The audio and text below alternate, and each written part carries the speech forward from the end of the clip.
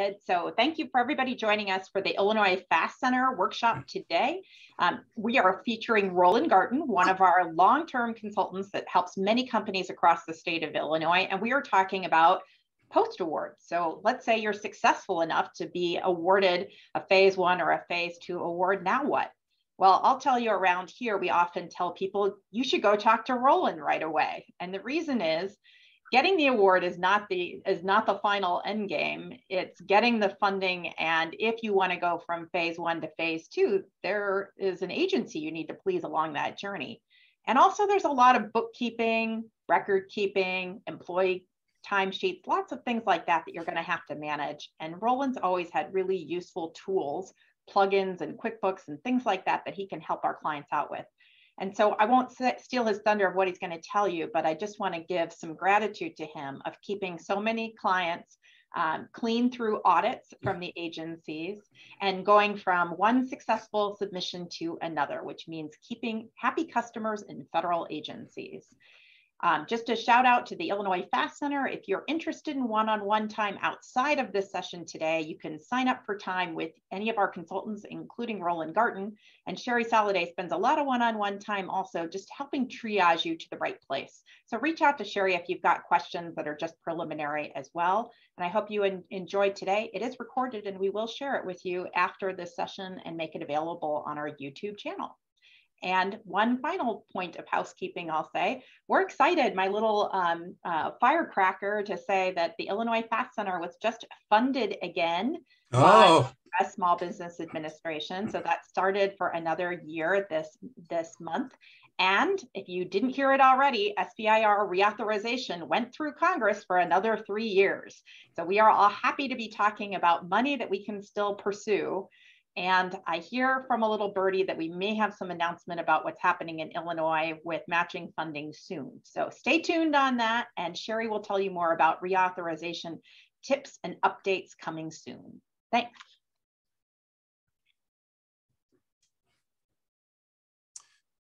All right, let me go ahead and share my screen here then.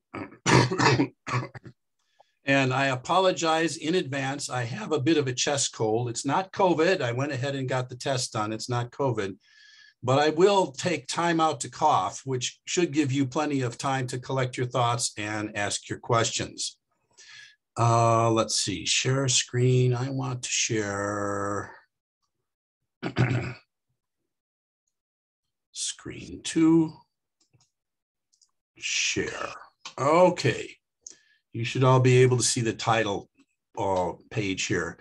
There is so much to cover in how to manage a business after an award that there's no way I could squeeze it into an hour or even a day.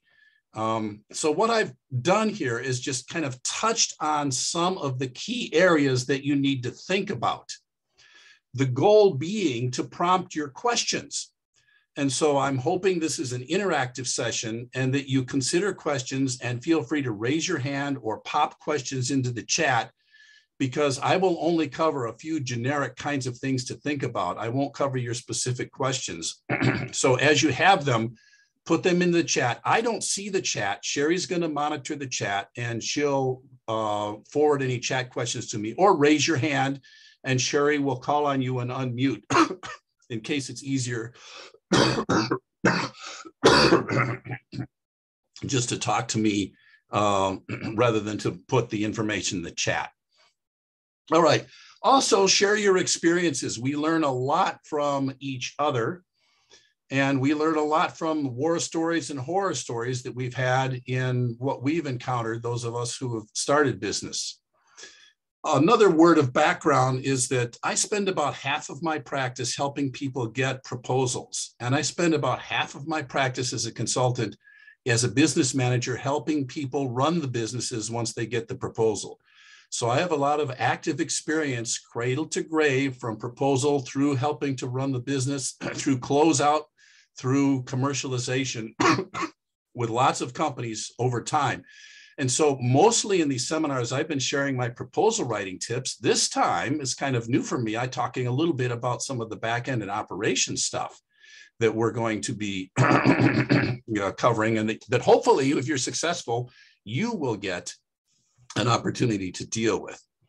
All right, what are the general areas? When I think of the general areas of what you need to have, I mean, it takes a lot of people, a lot of systems to put together an entire team to support a business. Obviously, at front of the stage, customers and customer support. You need to have people eventually out there who are buying the product, and you need internally to structure to support them so that they can be happy in their pursuit of the project. You need collaborators, a lot of partners, a lot of players, a lot of people that you work with. These include distribution partners. The network has to be vast. You need that. You need to have internally technical and operations people. You've got to have people doing the work, running the show, and they have to be organized. They have to be effective. And they need good leadership, an executive and administrative branch. A lot of people who come out of the university are a little weak in the executive and administrative experience section. They're great academicians, but they don't have a lot of business experience, and there's a lot to learn in terms of running the business. So you need to somehow acquire and accumulate that level of expertise. You need to have finance and payroll. You need to have a system to keep track of books that's accurate, that will suffice for audits, that will suffice for tax purposes. You need to pay your people. You need to pay W-2 employees as full employees. You need to pay contractors as 1099 employees. You have to have a system set up for doing payroll. You need to have legal assistance. Usually you won't have a person on the staff who's a legal authority, but you will usually have a counsel that's on retainer or available to you. You have to have that lined up. And that's only part of the picture. There are lots of others that I'm not even covering here. So you need to have all of these areas, and these are the general areas, 7 of them, that you need to make sure and have a team together and have a system in place. I won't be covering all of these areas today. I'm going to focus on just a couple of areas. I will talk mostly about finance and payroll and a little bit about technical and operations, because running the proposal and keeping your program manager happy is heavily related to technical and operations. All right. Why is this important? Well, it almost goes without saying, but just to go over some of the main areas, unless you spend time and put all of these systems in place, you may not get awards, or you may be delayed in getting awards. This has happened quite often. Now, in the proposal writing process, when you are selected for an award, either phase 1 or phase 2, you get a letter that says you've been selected for an award. Now you have to answer a bunch of administrative questions. You have to prove to us that you're a financially viable company and that you're capable of handling the administrative and paperwork that's required for managing this award. And if you can't respond to those questions accurately and adequately, your delay could be awarded, or your award could be delayed, or you could not get it at all. I have seen companies been selected for an award and then turned down after financial review, especially at phase 2 level. Phase 2, the award documentation is pretty severe. It's pretty harsh. With NSF, there are 2 whole rounds. One is a budget round and one is a financial round. They're quite detailed. It takes hours to put the stuff together. And so if you've got it in place ahead of time, you can expedite that process. Unless you have everything in place and can prove it, you may have to return money to the government. If you're not well documented and you don't satisfy an audit, especially with the Department of Defense, you may have to turn around and give money back to the government. You could be subject to legal action. You could be subject to fines. You could be barred from future awards. If the government doesn't like the way you're doing things, they say you're not going to get any money again, and you're on the blacklist and you don't get awards. So there are a lot of reasons to put a good process in place. It doesn't have to be elaborate or expansive. It just has to be solid. And oh, here comes the Grim Reaper. All right, the Grim Reaper reminds me to tell you a horror story. And the horror story this time is one project, one client that I had was doing the work, was managing everything just fine, The project was getting done. In fact, it was getting done a little faster than scheduled, but they didn't have a budgeting system in place to compare actual costs against the budget.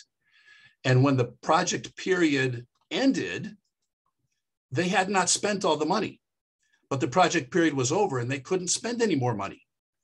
As a result, this was a phase one proposal, but as a result, at the end of phase one, they couldn't spend it down. They left money on the table and had to return about $50,000 to the government.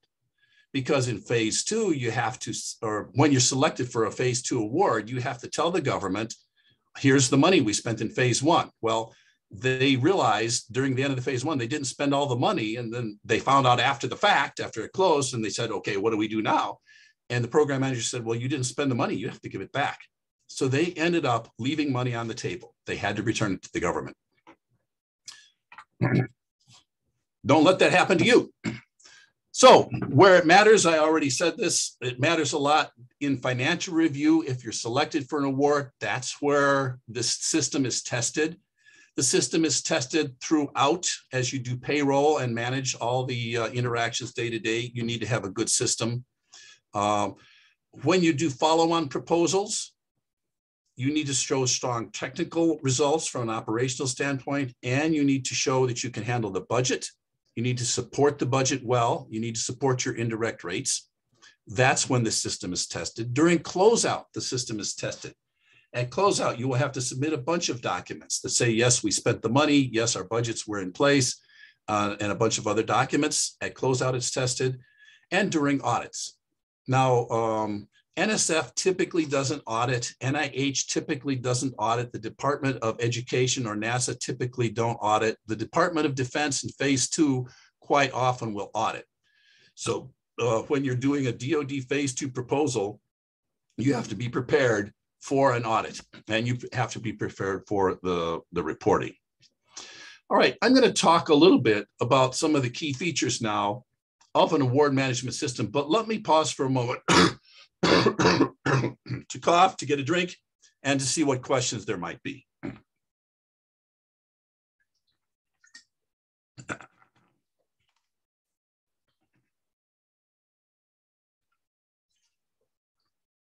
Anything, Sherry? Since Steve said he got an SBIR before, I was going to say, Steve said he got an SBIR before. Any comments you have about going through financial review after you got your award?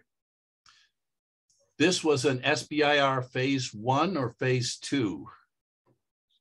It was phase one. And it was firm fixed price. I was preparing in hopes of getting a phase two, for the cost plus fixed fee which obviously has the audit and you have to submit indirect rates and all that good stuff. Yeah, so this sounds like it was Department of Defense? DHS for the Coast Guard. Homeland Security for the Coast Guard. Boy, it's good to get a proposal from DHS. They don't have a lot of money for SBIR proposals. And so if you've gotten one of those, you're among a select few. That's a pretty competitive race. And their rates tend to be pretty low. So with that background, Steve, would you ask the question again, please? He didn't ask a question. I put him on the spot to ask him how the financial review was. I just saw in the chat that he had that DHS funding. Well, let me ask the question. I've submitted to USDA because we went through I-Corps, and so we found another avenue for our technology. And so I would ask with the civilian agencies, phase two, is that still cost plus fixed fee, meaning still have to go through pre-award audit? It depends on the agencies.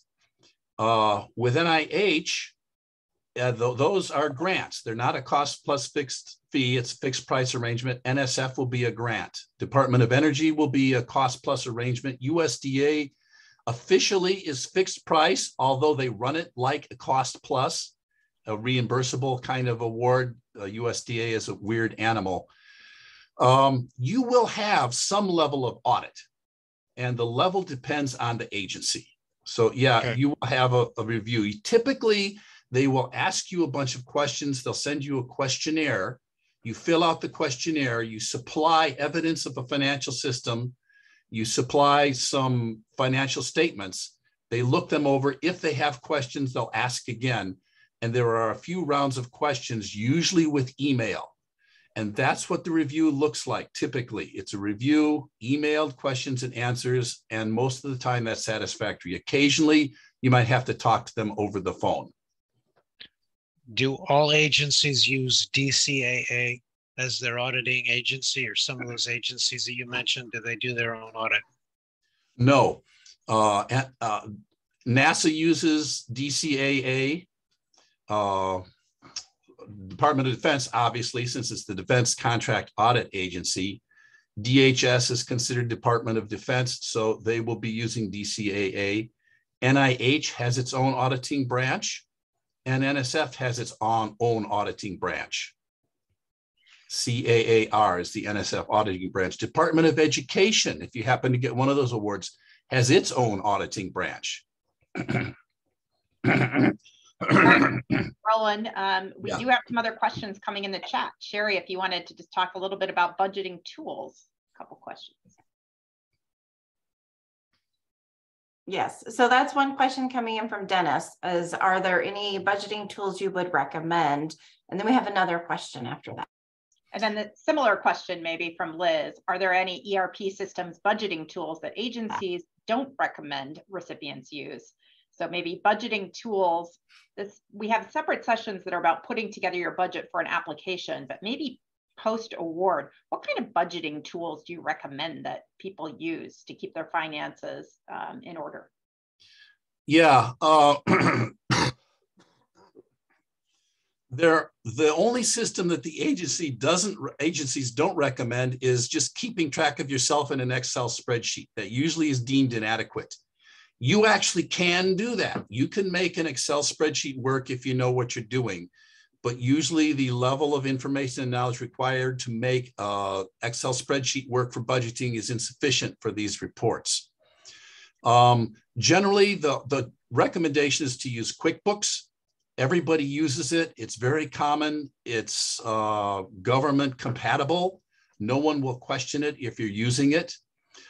There are two versions of QuickBooks. QuickBooks Desktop is certifiably compatible with government accounting requirements. QuickBooks, the online version, is not required. It's not certified as being government compatible because it doesn't have a fully featured job cost accounting system.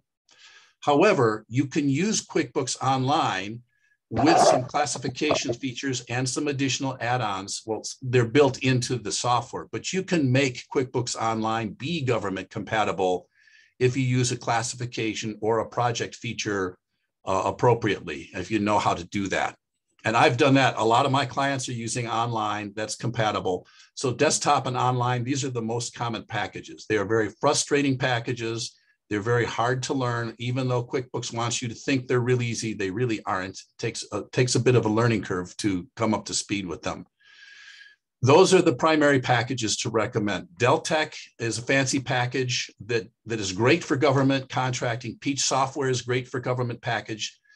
These are good packages. They're more fully featured. They do more for the government. I like them, but they're more expensive and you don't need to go that route. QuickBooks is probably the best package for startups, either QuickBooks Desktop or QuickBooks Online.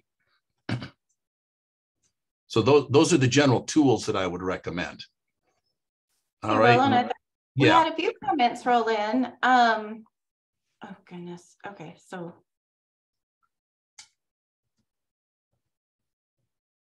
Hopefully you can still hear me. If not, yep, you're good. You're good. Okay. One of the. I'm gonna jump in because she's got an audio issue. She's yeah. I was hearing her, but then she flipped out. Kadea, which is a really interesting water bottle system that allows for sustainability and drinking in office environments and other places, asked about using Oracle NetSuite. Familiarity with that, Roland? Boy, I'm not familiar with that. Oracle NetSuite, I don't know. Can't speak to it. Good question. Have to look into it. Kirsten asks about Xero accounting. It's XERO, which I'm not familiar with, accounting system. Yeah, Xero, XERO, I don't know that one. I do know the package called Wave, which is an online package. And I've got a lot of concerns about using Wave. I've used Wave and been frustrated with it. You have to really know what you're doing to defeat Wave, although it's very inexpensive. And Xero sounds like a Wave-like package. Okay, maybe we'll move on and have you keep going on your slides, and we'll see if questions come. All right, yeah, keep the questions coming. I appreciate that. All right, let's talk a little bit more about the systems that you need to set up for government cost award management. Job cost accounting system. This is the key aspect of your financial system. You must be able to identify a job associated with every single transaction in the system. In QuickBooks Desktop, there's a job customer feature that lets you do that. In QuickBooks Online, there is more recently a customer and sub-customer feature that lets you do that, but it doesn't cover all transactions. So you have to be a little careful with the QuickBooks Online one, but this is key. Job cost accounting, every single transaction must be able to be identified to a specific job. You need a time tracking system. And I'll talk a little bit more about that in detail later on, but a system to make sure that all your hours on the job are recorded. You need a work tracking and reporting system. Doesn't have to be elaborate. Here, an ad hoc kind of file management structure is appropriate, but you need to keep track of the work that you're doing, and you need to keep track of it in a way that facilitates eventual reporting. You need to track the contract requirements. There are several requirements outside of the specific work that a contract will impose upon you. You need to understand what they are, know what they are, and track all of those. And you need to have written descriptions of these policies and procedures. There's a horror story coming on later that I'll talk to you about written procedures, but you've got to have everything written down. It doesn't have to be excruciating detail. It doesn't have to be lengthy. It doesn't have to be terribly formal, but you need written descriptions of your policies and procedures. You need to have a payroll system in place. I'll talk a little bit about the key elements of a payroll system. Usually that's a little bit more than what an individual wants to do himself. Usually you hire that out to have an accounting firm do the payroll for you. But I will go over some of the key elements there. First of all, the job cost accounting system. Let's look at some of the major elements there. As I said, all costs must be associated with a specific cost objective. That's a job. It might be the award that you've been given. That's a project or a job. And I use the term project and job interchangeably here. It might be internal research and development that you're doing that isn't funded. It might be general and administrative work, running the company, writing proposals. Every single piece of work that you do has to be associated with some particular job. It might be taking a vacation. From a payable standpoint, a vacation is considered a job because you're getting paid for it. And anything you're paid for is part of the job. So you need to track it in your job cost accounting system. Two main reasons you have to do that. One, you have to prove that you spent the money as awarded in the audits and in subsequent awards. And in phase 2 financial reviews, you have to prove that you spent the phase money award as attended. Also, you have to support your indirect rate costs. When you submit a proposal, you can say, here are our direct costs, here are our indirect rate costs, and here's how we know what our indirect rates are, because we've kept track of them over a period of time, and we can justify that. Key elements of a job cost accounting system.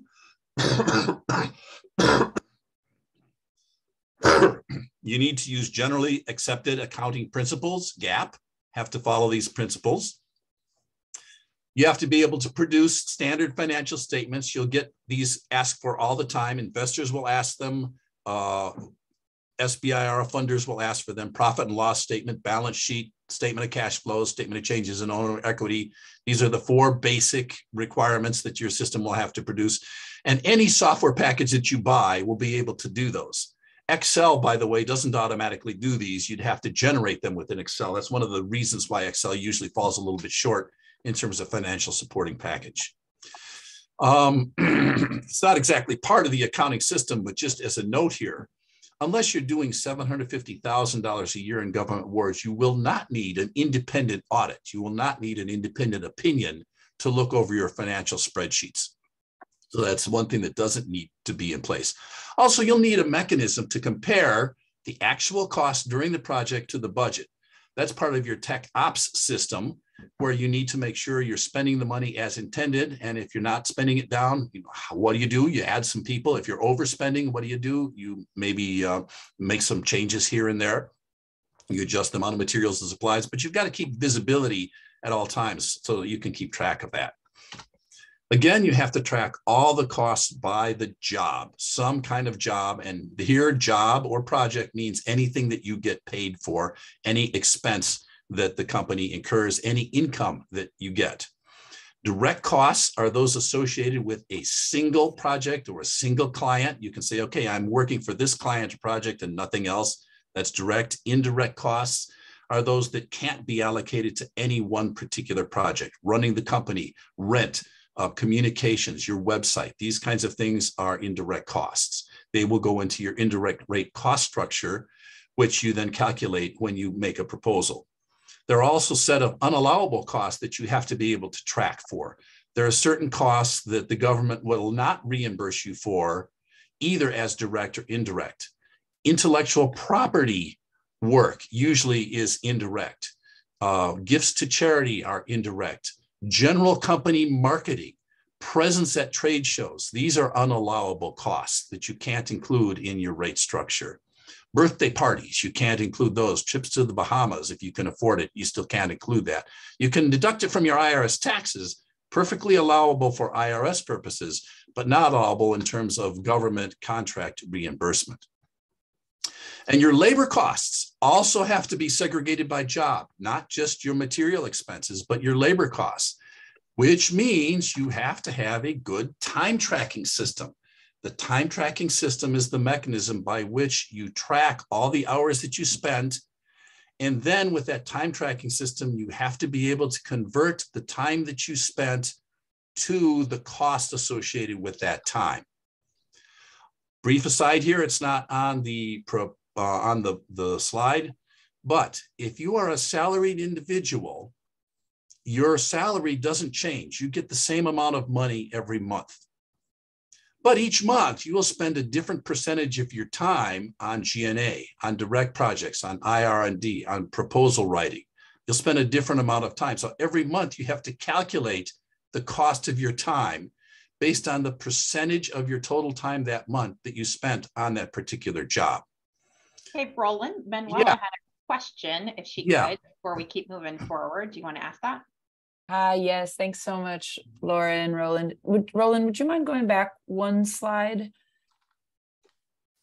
Thank you. Yeah, just want to make sure that I understand. So today we got an SBIR phase 1. We're going through the paperwork right now. Oh, congratulations. Well, yes. You got selected for an award, right? You don't have the award yet. Correct. We don't have the money in the bank. But we, I guess, are eligible to now submit a lot of paperwork. And when you talk about direct costs associated with a single project or client, we only have this one target. We only have one target customer for this SBIR. So when you talk about direct costs, you're only talking about the cost of a single project or client under the SBIR umbrella, right? They don't need to know about our other commercial clients, or is that also direct cost that we can fold into the accounting? If you have other commercial clients, good for you. That's good.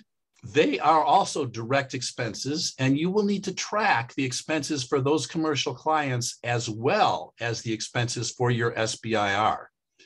You will need to track them so that you can calculate your indirect expense rates. Unless you know all the money that you spent on the SBIR project directly and all the money you spent on your other consultants directly, you won't have a base for doing the simple division by which you calculate the indirect costs. Perfect. Thank you. So yeah, that's a good question. And that's important. A lot of people ask that question, so I'm glad you asked it. Great. Thank you very much. While we're stopped, anything else here? Yeah, so Dennis has a question. Recommendations for time tracking software. Do you have any? Yeah, there are a lot of packages. There are a lot of good ones. If you're using QuickBooks, then QuickBooks Time is really nice for syncing with time tracking. If you have a small operation, Excel works fine. You have to do a little bit of math to do the labor allocation that I talked about, but Excel works just great as a time tracking system. It doesn't have to be elaborate or fancy. There are a few qualifications that it has to meet, but Excel works great. And up, my borderline is like 4 to 6 people. If you've got 4 to 6 people or fewer, then you might as well just keep track on paper or via an Excel spreadsheet. If you get more than that, then the administrative becomes a little onerous and it's time to go to another package. Let's see, QuickBooks Time is the one that I typically use just because it syncs so well with QuickBooks, but QuickBooks Time charges you a base rate and they charge you by the individual. So if your company grows, you pay $4 a month per person to do the time tracking. And so that can start eating into your budget if it gets really big. But any time tracking system is going to incur some kind of expense like that. Is there a time tracking system that you have in mind? Maybe I've heard of it. Maybe drop in the chat, and Roland, your next slide was talking about timekeeping, so we'll keep moving. Yeah. So the time tracking system is one of the ones that I get the most resistance about, because professionals are professionals and academicians are academicians, and they do their job and they get results. And why do they have to report the amount of time that they spend doing it? But in fact, you are working for the government now, and the government wants to know exactly how much time you're spending on their project. They want to know how much percentage of your time is allocable to that project. And to calculate that percentage of time, you need to keep track of your time on all projects, including vacation, including G&A, including anything that you're paid to do. Similarly to lab results, if you're in the lab and working on results, you record everything scrupulously. You don't let anything slide. Those lab results are very important. Well, to the government, they're paying you based on time. They're reimbursing you based on an expectation of value and cost of time put in. So they expect the same kind of scrupulous attention to time tracking that they do to lab results. So get used to it. This is a professional experience. It's a professional obligation. You just keep track of your time. Make it easy. And that's when I set up my systems. I always try to make it very easy to record the time. These online systems and these Excel spreadsheets are really easy to do. It can become a habit. Now, some of the key features, employees have to fill out the timesheets. Supervisors have to approve them. That approval process is very important. No matter what the system is, there has to be an approval process whereby the individual fills it out and the supervisor approves it. Now, if you're a one-person company, you have no choice but to approve your own timesheet. If you have anybody else working with you, then that other individual can be the second countersigner. If you're the head of the company, the CEO, the founder, the president, the head honcho, and you've got a timesheet and you've got a clerical staff, the clerical staff can sign off on it just to show that there are 2 levels of review. You need to have an interface with the payroll accounting system, some mechanism for taking your costs and translating them to dollars. If you're getting paid by the hour, that's pretty straightforward. Just the dollars per hour translates pretty directly. If you're a salaried individual, the translation is not that clean. And so you need to do these allocations. So some kind of a connection with payroll and accounting. Incidentally, if you're using QuickBooks Time and QuickBooks Desktop, QuickBooks will do this calculation for you. If you're using QuickBooks Time and QuickBooks Online, QuickBooks will not do this calculation for you. This is one of the reasons why QuickBooks Online fails when it comes to be a fully compliant government-approved accounting system. It's because that system cannot do the calculation for cost allocation. You have to do that by hand and do some hand entries in order to make that happen. Third major area of importance for a requirement for government timekeeping is a change control procedure. People forget things. They leave the clock on when they should clock out. They forget to record time off. They make some mistakes and they need to make changes. This happens all the time. There needs to be a system in place. That system has to have a resubmission with explanation showing original time and replacement time.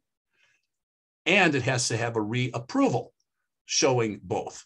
And so you need to resubmit showing the change, reapprove showing the change, that change controls procedure. So these bottom threes are the key elements of a time tracking system. As I mentioned, this can be paper-based, it can be electronic. The system, the change control needs to be in place, and the policy has to be written. In your phase 1 review, they will ask you for a copy of your timesheet policy, your time tracking policy, and a copy of your timesheet. If you don't have that one, Manuela, be ready for it, get it ready. That's gonna be one of the things they ask for. They'll want to see your time tracking system, a description of it, they'll want to see your policy, and they'll want to see your timesheet. So you have to have an example ready to go. All right, that's time tracking and finances. So before we move ahead to contract requirements tracking, any questions, finances, time tracking?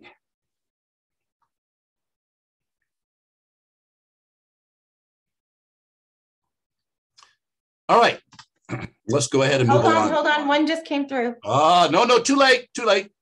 No. It says, Kirsten says, do they want an example that is filled out or just the copy of the form? You know, if you've got one that's filled out, that's better. If you haven't done one before because you haven't had a reason to, because you're just starting up, then a copy of the form. What you need to show on the form will be an example of all the projects. They'll need to see a listing of the projects that people can charge time to.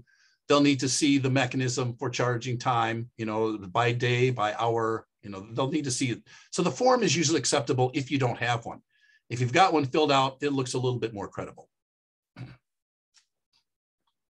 Okay, that's all for now. Thank you. All right, never too late. Always feel free to ask questions. Okay, contract requirements tracking. This takes some time. When you get the contract, you'll get a lot of documents, more than you will ever be able to read. And so you will have to spend time on a few key documents, understanding the requirements in those documents, and you'll have to glance over some of the other documents that they refer to that are more comprehensive than you'll ever need to deal with. Key documents are the award letter. Look at this carefully, 6 to 12 pages. It'll tell you what's most important to meet in terms of the contract. Terms and conditions, quite often you'll have a general terms and conditions and you'll have a specific terms and conditions, 2 documents. I've listed them as one here. Sometimes you'll get a set of reporting requirements as a separate document. Federal FARC, Federal Access Reporting Requirements or something like that. You'll get a list of reporting requirements, know those and look them over. So those are the key ones. NSF gives you a very nice new awardee guide. It's about 15 pages long. It'll tell you everything that you have to keep track of. It's a very good review, so I'd recommend looking that over if you get an NSF award. All of these will point to the Code of Federal Regulations. They'll point to requirements in the CFRs. A lot of them will report to the Federal Acquisition Regulations, the FARs. And when you point to these FARs, they're long, they're complex, you know, they're more than you'll ever look at. You can kind of glance at the titles of the FARs. There's usually a list of applicable FARs and kind of see which ones apply to you or see which ones sound like they might apply to you, and then go look at that particular FAR. You can look them up. Same thing with the CFRs. Those are accounting. They tend to be accounting regulations. You won't need to know all of these in details. You won't be able to spend the time. You'll spend all your time just reading requirements if you only look at CFRs and FARs. They're extensive. So glance over those. But the award letter terms and conditions, reporting requirements, get those in place.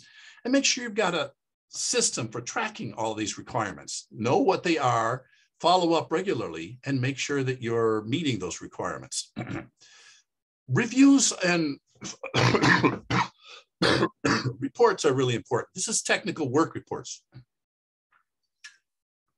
You'll have a certain format that's required. NSF recently changed to the RPPR format. NIH has been using the RPPR format for a long time. You won't get a letter saying, here's the format. You'll get a letter saying, when you reach your proposal, or when you're done, you'll have to submit a final report. So you have to go to research.gov or to ERA Commons or to whatever funding agency has given you the award and find their reporting mechanism look at the final report, get an example of what you need to do, understand the categories of the final report. And then I recommend once a month during a regular review, jot down notes about your project work in the format of that project report, so that when the closeout report comes, you'll have all the information over time that you'll be able to populate the report. Otherwise, you'll get to the end of the project, you'll say, RPPR, what in the world does that stand for? All right, let's look it up, and you kind of try and find it. It's not even easy to find in ERA Commons. It takes a couple weird clicks to find it. You finally find it and you go, what does this mean? What is work product? How do they define that? What is impact? What is impact for training? And then you'll wonder what you did in these different areas all along. So get that started right away. Understand that reporting format. This is technical and operations work, but understand the reporting format, and then every month write that down in a regular review, so that when the report comes along, you're not surprised and the report will write itself. Another aspect of contract requirements tracking that gets overlooked is the relationship with the program manager. And every agency is different. Every program manager is different in terms of what information he or she would like to receive during the course of the project. So at the beginning of the project, when you set it up, you'll have a kickoff meeting. This is one of the questions to ask that program manager. Ask them, when do you want to be informed? What level of information do you want at what stages, at key points? What's critical? What level of budget change should I talk to you about? What level of budget change do you want to hear? Do you want to not hear about? What is noise? Understand those preferences, find them out so that you know how to keep in touch with the program manager over time. Another aspect of contract requirements, subcontract management. And here, when we go back to these terms and conditions, the terms and conditions, especially the specific and general terms and conditions, will list flow down clauses that you have to include in the subcontract. So when you develop a subcontract and write the subcontract, you'll need to refer back to those award documents and say, okay, the award document says by US is a federal FAR, Federal Acquisition Regulation, that has to appear in the subcontracts. So it's got to flow down to the subcontracts. And they'll have a list of flow down clauses that have to appear in the subcontract clauses. Understand them and make sure that they do appear in the flow down clauses. Subcontract management also includes monitoring and reporting. A lot of times you will rely on your subcontractor for information that feeds into your project reports. When you know the project reports to begin with, then you can work with the subcontractor all along and say, okay, here's the information we're going to need from you every few months or every period of time, and make sure that you're preparing that for us. You will need to get work product from subcontractors and consultants, especially for the DoD. This is not important for the non-auditing agencies, but for the ones that audit. When they audit, they'll come around and say, prove to us that these people actually did work. Now, if you're a software developer, you don't turn over reams of code. If you're a hardware developer or some kind of a device developer, you're not actually turning over the device. You don't show the device. The only thing you show is a report that says that you completed this device or that you did this work. So in your subcontracts, you want reports that indicate that they did the work, evidence of work product. So some evidence that they have actually performed the work, you've got to build that into your subcontracting management system. Contract requirements, I also included financial viability requirements. Financial viability can be a number of different things, but when you do, especially the phase 2 award selection reviews for NSF, they will look for 2 main key indicators. One is they like to see 4 to 6 months of operating costs on hand. So you could last for 4 to 6 months in the event of a funding interruption. They have seen too many companies just go by the wayside, one minor perturbation, and they can't meet payroll and they fold. So they want to see financial viability in terms of 4 to 6 months of operating costs on hand. NSF also looks for some ratios, the ratio of assets to liabilities. They want to see assets liability, that ratio greater than 1 or greater. If they see that you have more debt than you have assets on hand, they get very concerned and they will ask a lot about that. I had one client, this isn't a horror story yet because it's a good story, but one client had an asset to liability ratio of less than 1. That's when NSF talked to the person and there was additional interaction. They supplied the company supplied some additional information, and they in fact got the award because of the strength of that additional information. But it took an additional iteration to do that. All right, any questions on contract requirements?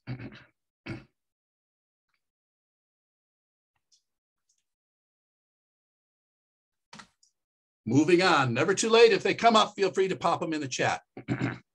I mentioned before you have to document policies and procedures. These are some of the key areas where you should have some kind of documentation.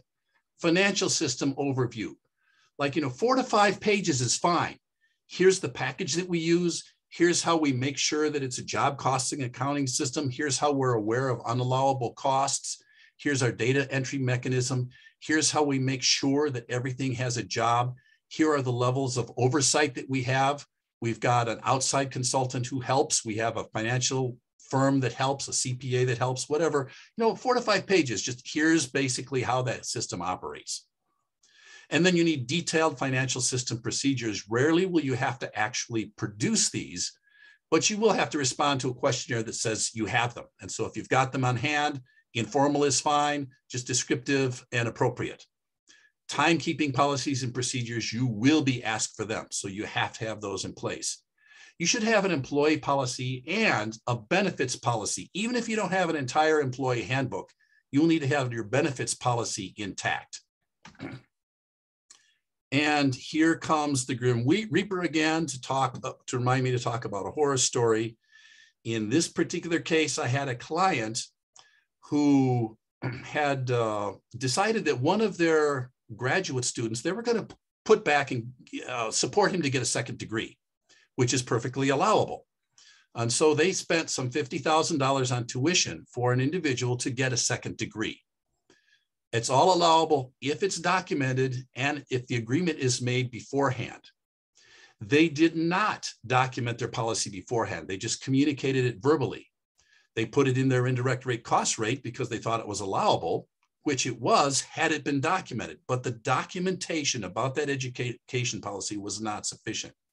6 years later, after that individual had been productively working at the company with a new degree, during a DCAA audit, DCAA says, you did not document this policy carefully enough. You have to return $50,000 to the government. They had no choice but to do that. They actually had to return $50,000 to the government just because the documentation was not sufficient regarding one particular personnel policy. So that's the importance of having these documentation in place for policies and procedures. All right, last section here, a few keywords on payroll. There are a lot of payroll documents you have to collect and you have to keep. The I-9 document is the main document for statutory employees that says that you're employed. You have to make sure and get that. And there's some supporting documentation that's required that you have to have on file. You should get a W-4. You should get an ILW-4 for both Illinois and the federal government. You might want an offer letter. You might want an employment agreement. You might want a non-disclosure agreement. These are all not required, but if you have them, you want to keep them in place. I recommend them. I think they're good documents to have. Sometimes you want to keep biosketch and other information about the employees. You should have a file of every employee so that information about that employee is kept available. If you have evaluations, they will go in the file. If you have a termination, you'll want to have a record of termination, date of termination, some kind of a memo of termination, put that in the file. All these kinds of documents should be handled. They can be all electronic. You don't need to have it on paper. Electronic is just fine. Although they can be scanned in, shredded, and kept electronically. You're good there. You will have to have a system that pays people when they need to be paid and that pays taxes and reports the tax returns when they need to be done. US 940 is federal unemployment. You have to submit that once a year. US 941 is federal Social Security withholding and Medicare. Usually that's quarterly for a small firm. Illinois also has a 941, that's quarterly. Illinois also requires unemployment. You do that with this UI 340 to the Illinois Department of Employment and Security. That's quarterly in most cases. At the end of the year, you have to file a W-2 with the IRS for each employee, and then you have to file a W-3 that's just a listing of all your W-2s. The W-2s go out to the employees, the W-3 goes to the government.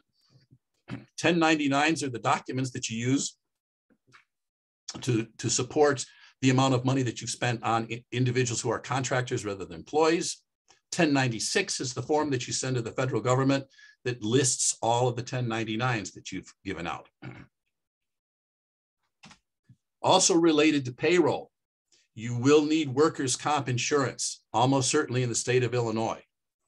Now, my company, Garton Consulting, doesn't need workers' comp insurance because the company has 2 people and we're both owners. So we don't have to have it.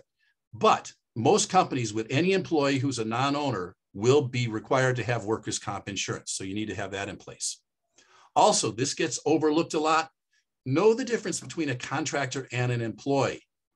The tests in Illinois for contractor are threefold. The contractor, in order to be established as a contractor, has to be free from direct control of his or her job by the company. So if you hire an accountant to come and help you keep the books, well, that could be a contractor because you're not telling them how to keep the books. They're deciding that themselves. The contractor also has to perform out services outside the main goal of the business. If you're doing research and development in technology, which all of you are, and you hire a contractor to help you with marketing, well, you're not primarily a marketing firm, you're primarily an R&D firm. So that marketing contractor is outside of your main kind of business. The CPA who's helping you out with finances or the contractor, they're not really your main line of business. You're not keeping books as your main line of business. So they can be outside of the main line of business. And they have to be established as an independent professional who offers services to more than one company. Miss any one of these, and you're probably dealing with an employee situation where you have to hire them and they become a W-2 employee rather than a contractor who's a 1099 employee. And here comes the Grim Reaper again to remind me of another horror story. And this was recent. I had a client recently that had an audit, just a random audit. They weren't suspected of any wrongdoing from the Illinois Department of Employee Security, saying, we noticed that you have a number of contractors. And so we're going to make sure that they really are contractors. And IDES performed an IDES audit on this company. I supported the audit. And during the course of the audit, IDES determined that one employee or one individual who had been employed as a contractor, in fact, was not a contractor. IDES deemed them to be an employee. As a result, that company had to pay back taxes on that employee as if the person had been an employee. And they had to pay penalties on those taxes because Illinois deemed that they hadn't paid the taxes on time, so they assessed penalties. So you had back taxes and penalties that were incurred well after the fact, just because this client wasn't really well aware of the distinction between contractors and employees. All right, this timed out very well. We have about 5 minutes left, and I'd love to entertain any questions or any horror stories that you'd like to share related to actually running the company once you get the award.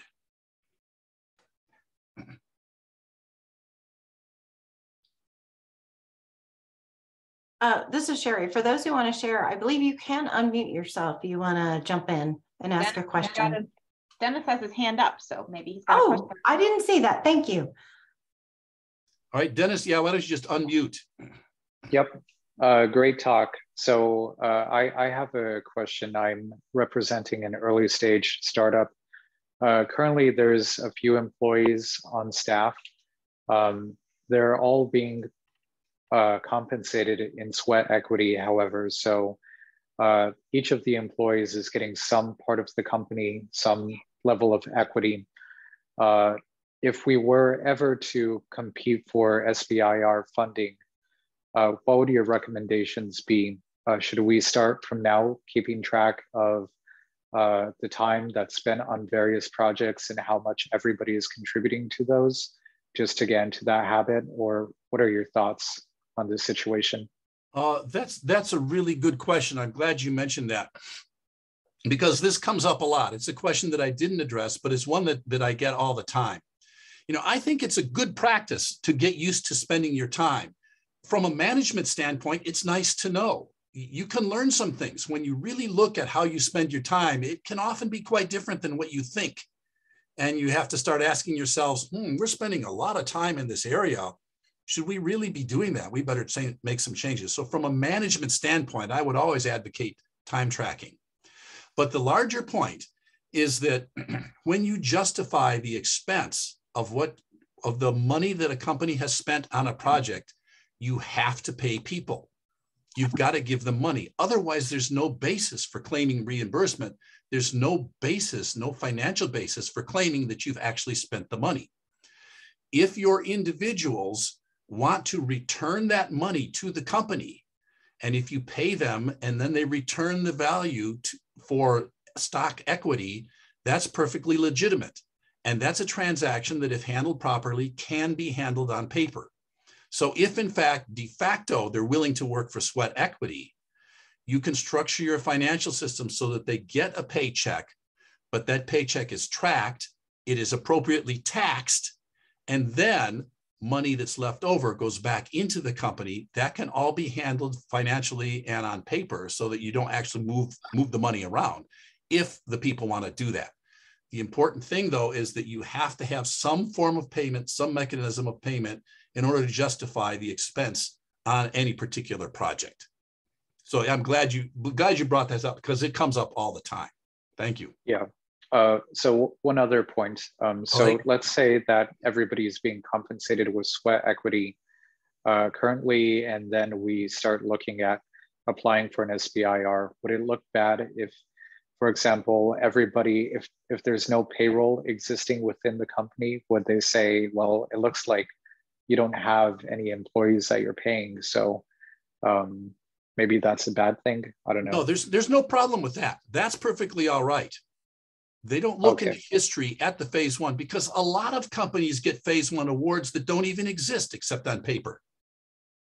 They haven't even been doing anything. They've got the paperwork together so that they officially exist as a company, but operationally they're not doing anything. So they have no history, no payroll, and yet they get funded.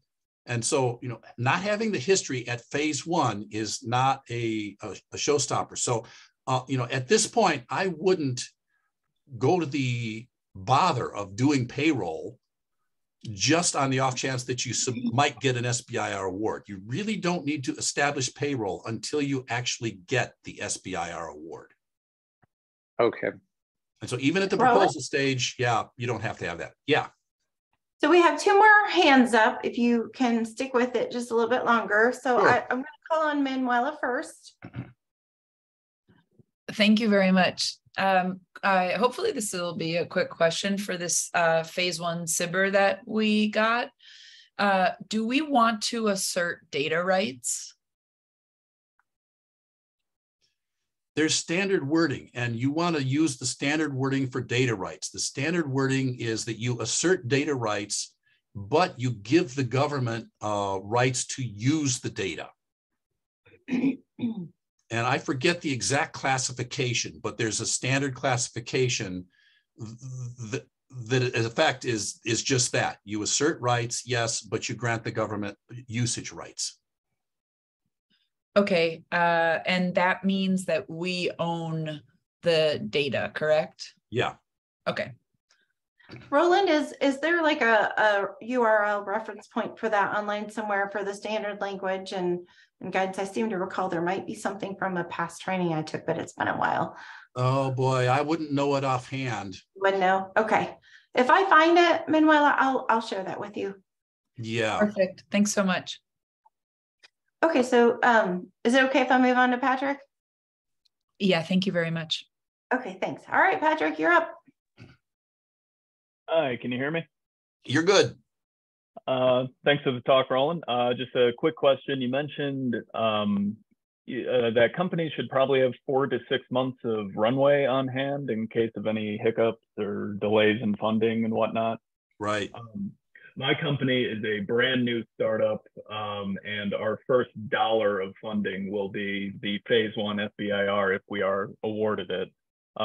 Is there any way around that? Like, does it look bad that we don't have any other money on hand for additional runway?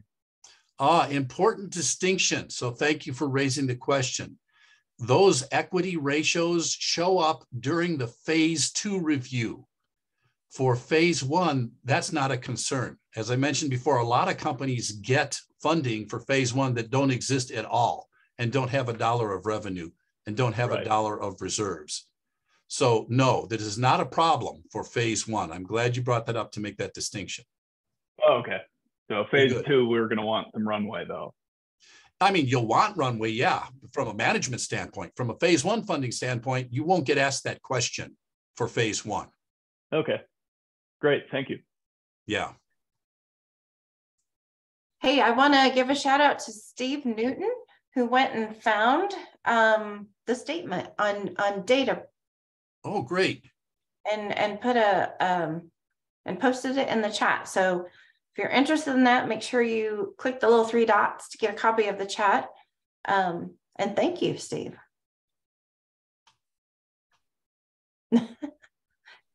And yes, thank you, Roland. All right. And, you know, as Laura said, resources are available to help you. So just contact the FAST site and ask for them, and Sherry will talk to you and get an understanding of what you need and find someone who can help you out. That's what we're here to do. So good luck to all of you on your journey with businesses and with SBIR proposals. Oh, Allison, I see you've got a question. Go ahead. Nice to see you again, by the way. Oh, nice to see you. I don't particularly have a question. I was just going to point out, just for a point of information, not a Grim Reaper story, but one of our employees, we had kind of a mix of people because we needed some specialized coding to do this 3-dimensional and augmented reality work. And so a couple of the employees were American, and they were a little, easier to employ conventionally. The other one was not.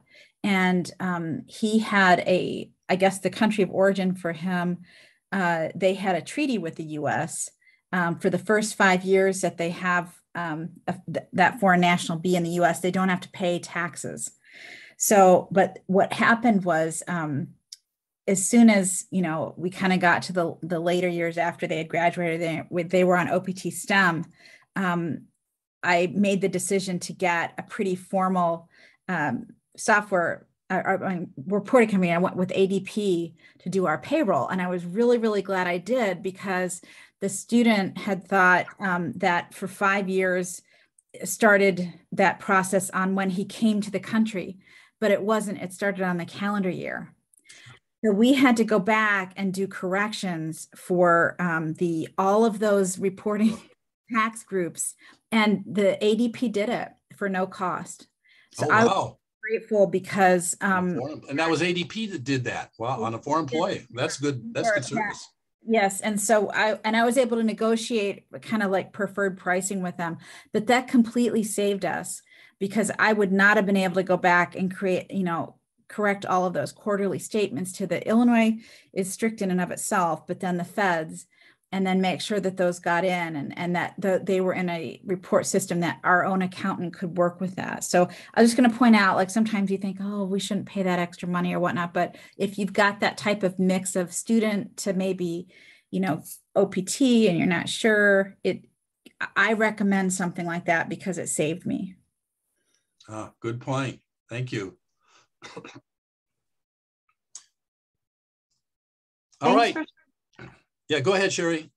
I just wanted to say thanks for sharing that. Yeah. I appreciate that. Yeah. Thanks, everybody. Have a great day.